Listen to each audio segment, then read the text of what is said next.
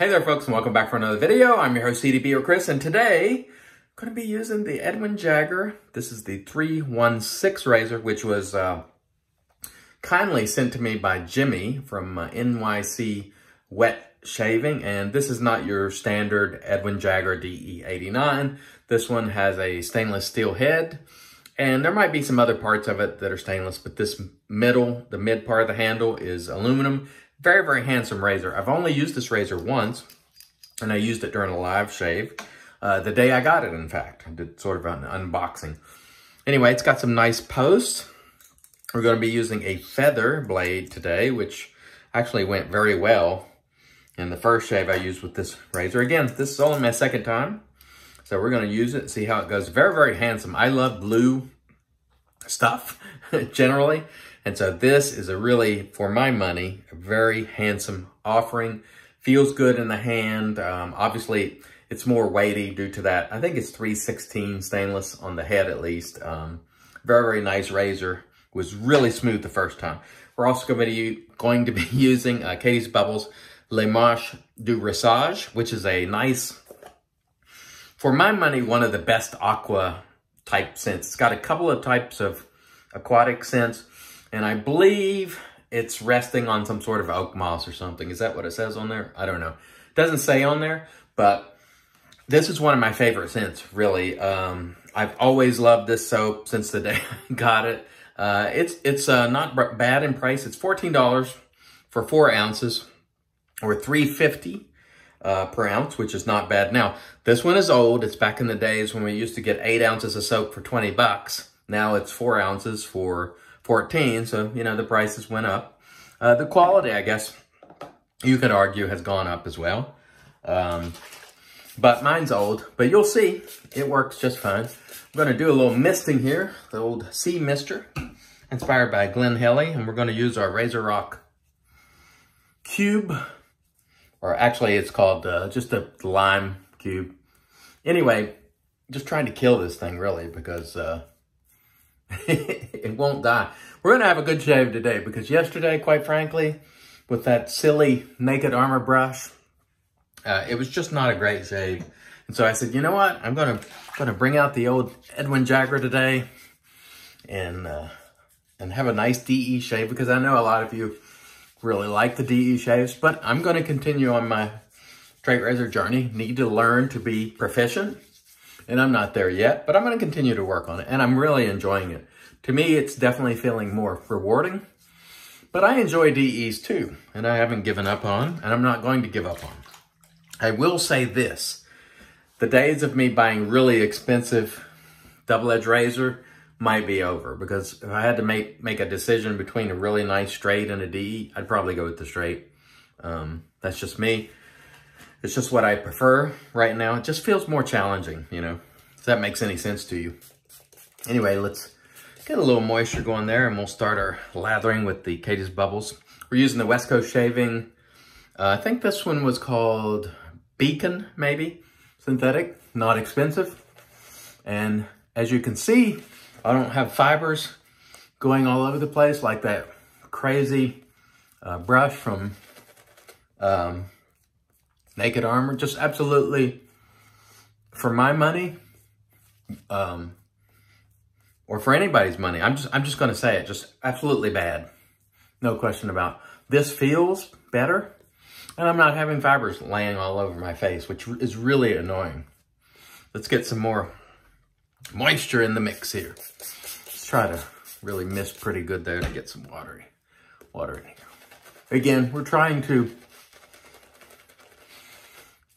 change our lather a little bit to make sure we're getting more hydration in it. Not required for this DE shave. I could do a pasty lather with this. It'd be just fine all day long, every day. But with straight razors, you just need a little more moisture and slickness. And again, I don't shoot for, I think what they're calling high structure and high density and so on. I just like a nice protective barrier on my face. That works well for me in most situations. Although, like I said, the thing that I need to be cognizant of is adding more moisture. So just trying to do that. But this will do just fine. There's no need to go any further than that. It will suit my purpose. And what we're going to try to do is use the left hand here for the left side, so I could just continue building dexterity with my left hand, because, you know, with straight razor shaving, you use your left hand, or at least I do. And so I want to get accustomed to, when I do use a DE, to using both hands, just so I can be accustomed to using it, quite frankly. And that feels great, by the way. It's a very smooth shaver, and the feather blade for me is not the least bit threatening. I don't find it menacing in any way, and it works very well in this razor. It's a very good match for this razor based on that first use. It just felt really, really smooth. Sometimes the feather can feel rough for me, but I don't ever feel that it's threatening in terms of it's too sharp, like some people do. I just don't feel that way. Now, you can disagree, and some people do, but for me, it's just another blade. Perhaps it's sharper. I don't know how you could prove that it's sharper. You know, I don't know any real objective way to measure that. Maybe somebody has, but I just think it's a nice sharp blade that sometimes for me feels a little rough. In this Edwin Jagger 3OneSix, it does not feel rough. It feels very, very smooth. In fact, I would say, based on these two uses, the Edwin Jagger, the way this 3OneSix is built, for some reason, or at least this particular feather blade that I have that's in its third and final use, just feels very, very smooth. And a lot of times, out of the box for me, they don't feel particularly smooth. So, you know, for whatever that is worth, let's get some little moisture going there, and we'll just pull some of that down. Move some of that over and just lay it on the face there. Anyway, I hope everyone is doing well. I was watching Jack from the Virtual Groom Room and Chief from the Shaving with the Chief. They were talking about luxury items and versus budget and so on. And I heard Jack explain it in a way that I can appreciate. He was talking about, you know, if you're goal oriented in terms of you just want a great shave, you can use, you know, some of the stuff that I use, which is very budget friendly, and you'll be perfectly happy. But some people, they like to enjoy the experience. And what that means is, I'll give you a perfect example. So I have an Edwin Jagger razor, the DE89. This one I like better. It feels better. It looks better.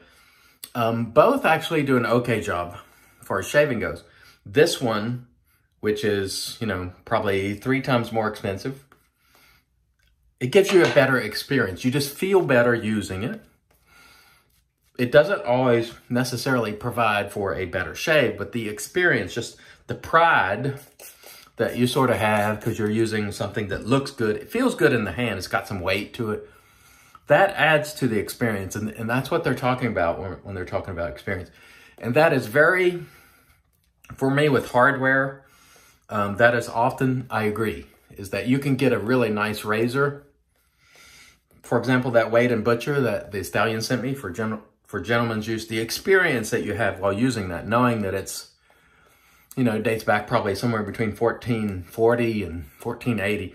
The experience, the handling, the scales, it makes you feel good. It lends itself to a really nice, happy experience, right? And I can get that with hardware. Like if you bought a really nice brush that's custom and it looks good and it feels good in your hand, it's just giving you, you know, it's providing for a more luxurious experience.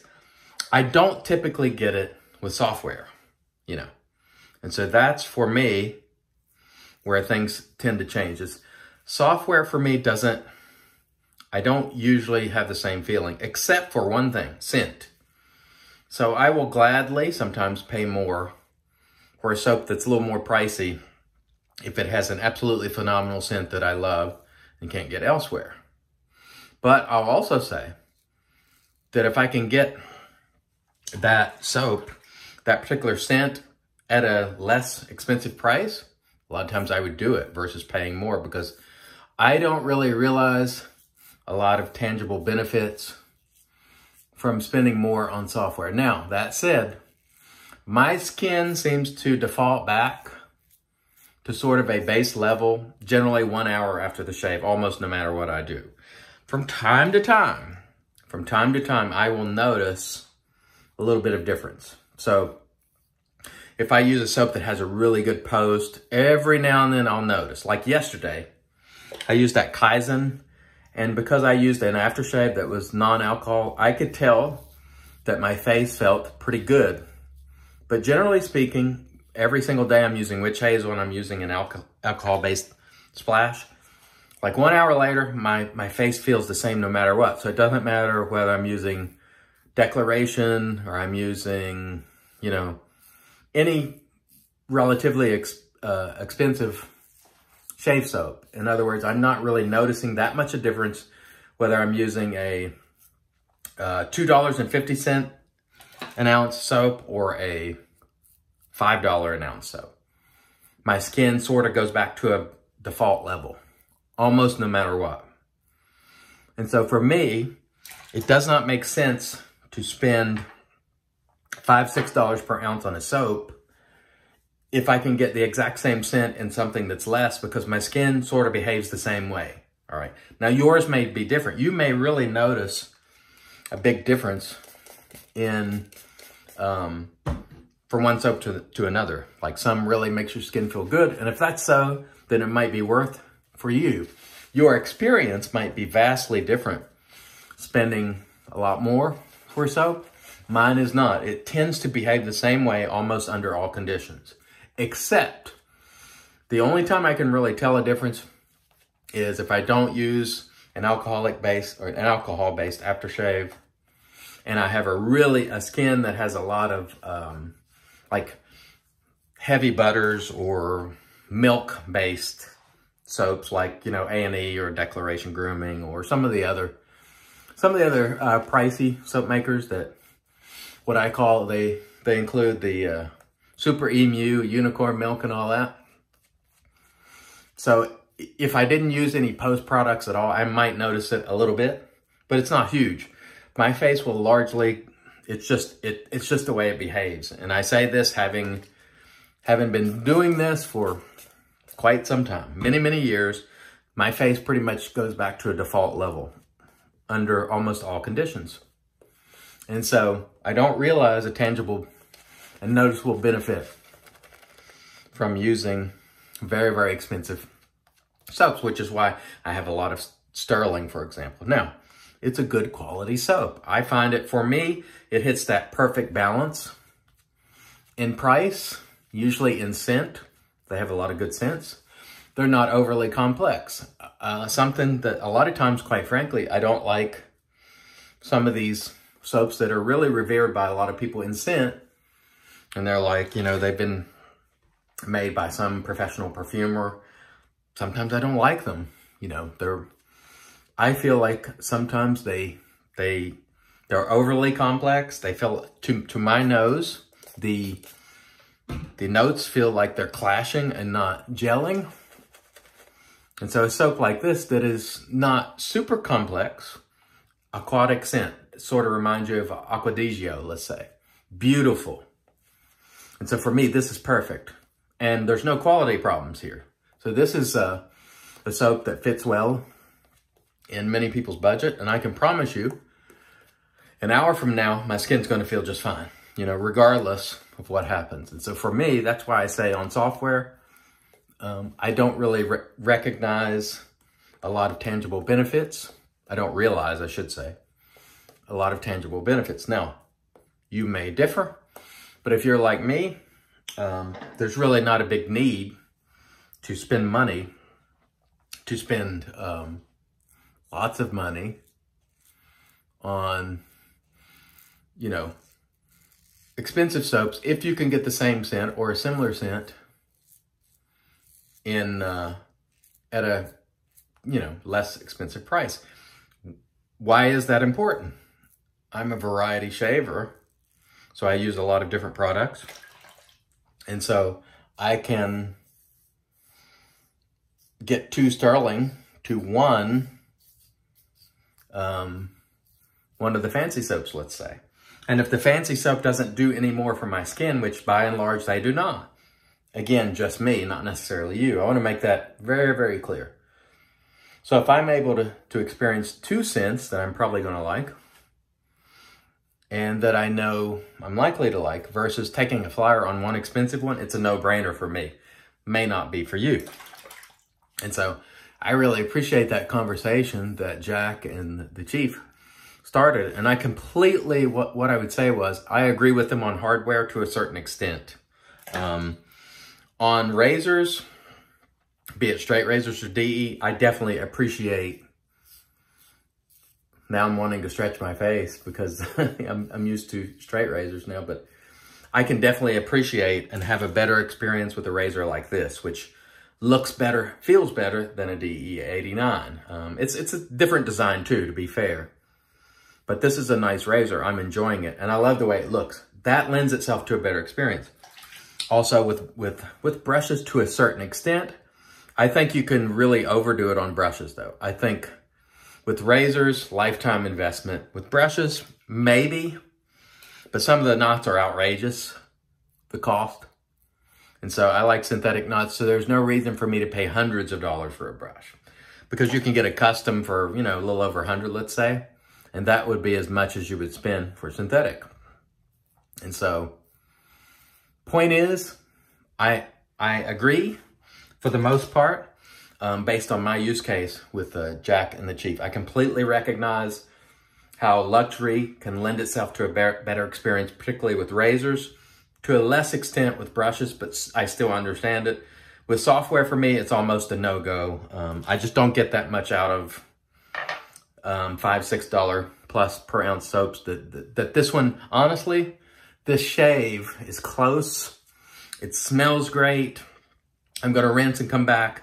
We'll get into the post. My skin's going to feel great, and you know, right after the shave. And an hour from now, it'll sort of be where it stays all the time. That's just my body chemistry. And so I was trying to, I hope this has been helpful to explain my process and why you won't necessarily see me, you know, using a lot of $5, $6 an ounce soap. It just doesn't make sense for me to do so. Not for me. It may for you. Anyway, let me get to the post. We'll be right back. All right, we're back with our Lancaster towel.